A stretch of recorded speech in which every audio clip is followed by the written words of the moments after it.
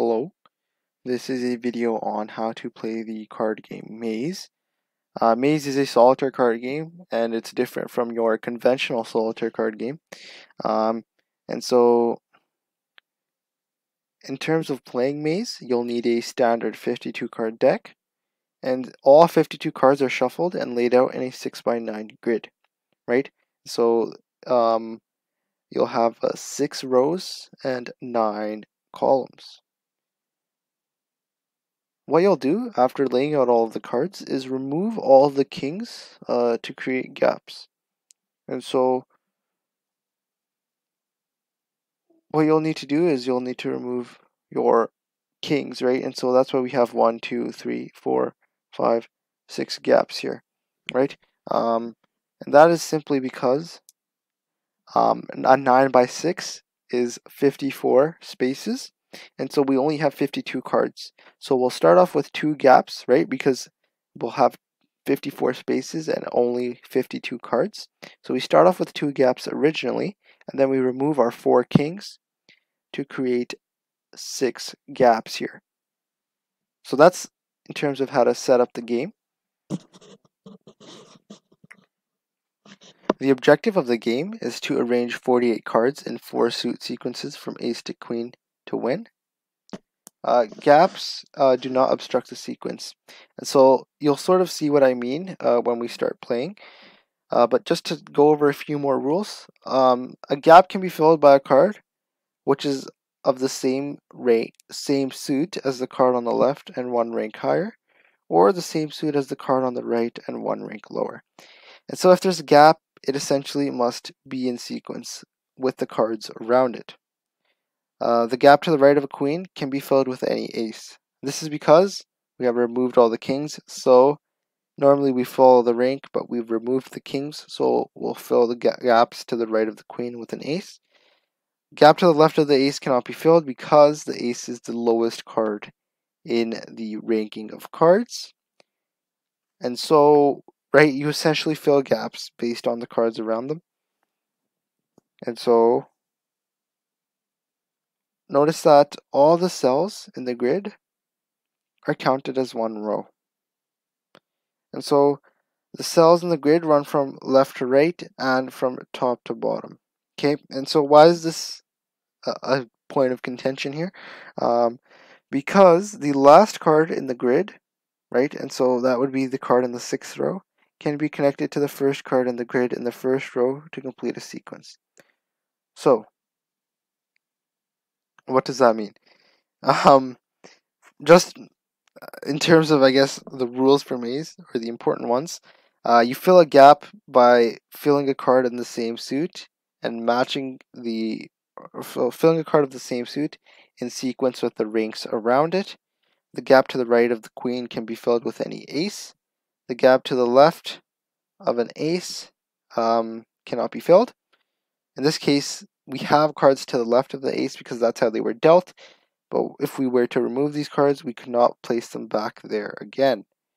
All the cells, essentially, in terms of just knowing simple, concise rules, the last card in the 6th row can be connected to the first card in the 1st row to complete a sequence. So if we had a 3 of dime, if we had a 5 of hearts here, we could place a 4 of hearts here, and it would count as a sequence. So those are your 3 rules. You have to fill the gaps according to the cards around them. To the right of the queen, you fill it with an ace. To the left of an ace, you cannot fill it. And the last card in the bottom right corner can be used in a sequence with the card in the top left corner. Okay, so we have to arrange our 48 cards in the sequences of the 4 suits from ace to queen to win. The gaps do not matter in the sequence, okay? And so note that rows are a continuation, okay? So we only have 9 spaces here, and we have more than 9 cards in each suit. And so let's say we had a 7 of hearts here. This 8 of hearts would complete the sequence afterwards. So left to right, then we go to the next row, left to right, we go to the next row, left to right, reading it horizontally from the left to the right. So, without further ado, after explaining these somewhat, I guess, different rules, let us sort of play the game. So, we'll just move cards for the sake of moving them, although I do not recommend playing this way. I'm going to get my ace of clubs all the way at the start. I mean, sorry, I cannot do that, right? You can only move it based on the cards around. And so, notice how I can move this ace here, because the two of clubs is right after it. You can only move a card in a spot if there are cards around it. So, I can't move that 3, can't move that 10, right? I can move that queen after that jack. That's what we'll do. And so you can sort of continue playing like this, right? Doing your best, right? There's a 2 right after this ace, so I can move the ace right there.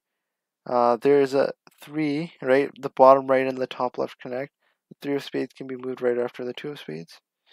And so we can simply continue playing like so.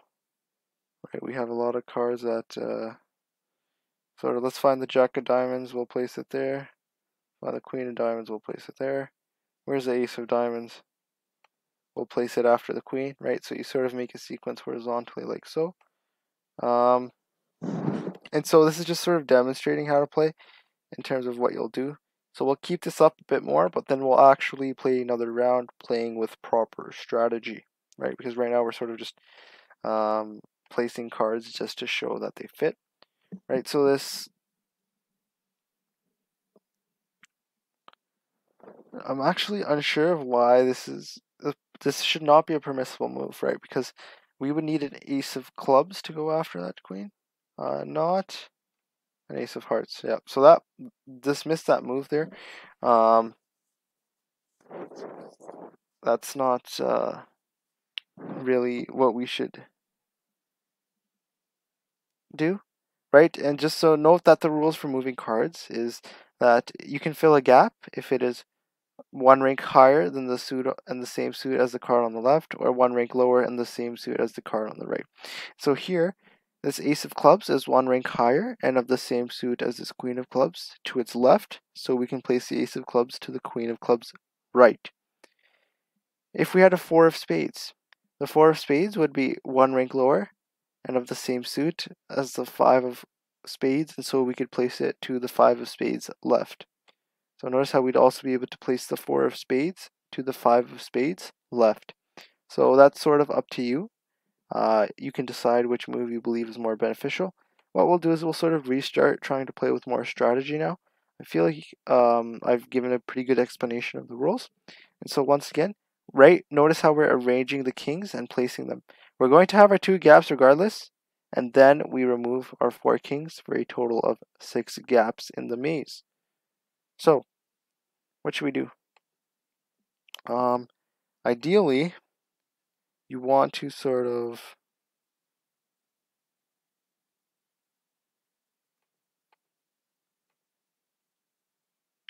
nothing can be placed to the left of an ace, right? And so that's why we cannot make that move there.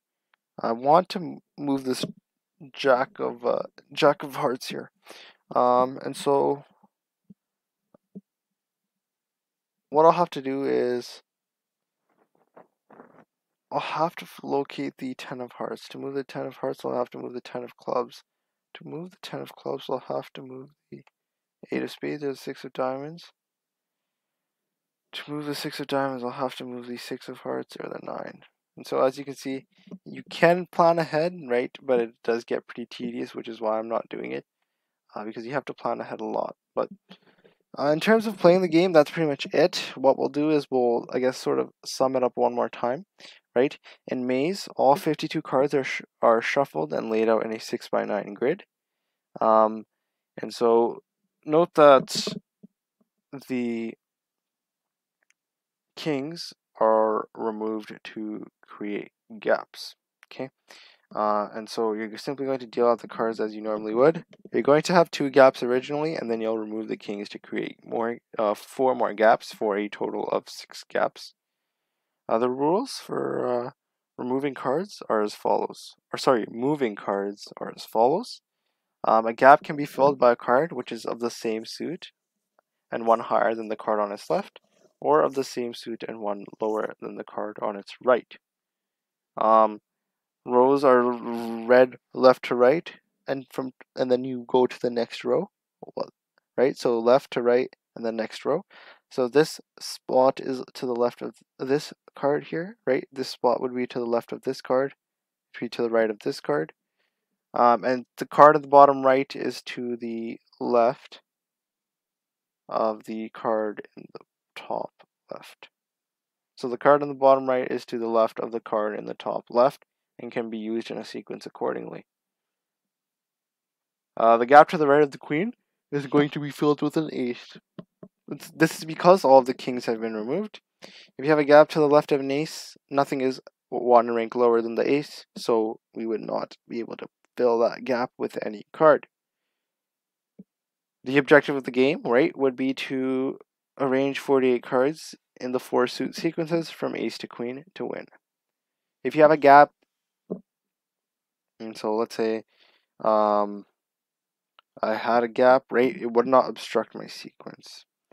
So for whatever reason, right, let's say I had an ace of hearts here, and then I have the 2 of hearts here, right, with this gap in between. That still counts as in sequence, right? It's the nearest card to your, I guess, the card nearest to you, not counting any gaps, and if that card is in sequence, it counts as a sequence. So let's say I had my 2 of hearts here and my queen of hearts here with 2 gaps on both sides. That would still be in sequence because the card immediately, the closest card to my left would be in sequence and the closest card to my right would be in sequence. So that wraps up how to play Maze. I hope you enjoyed and thank you for watching.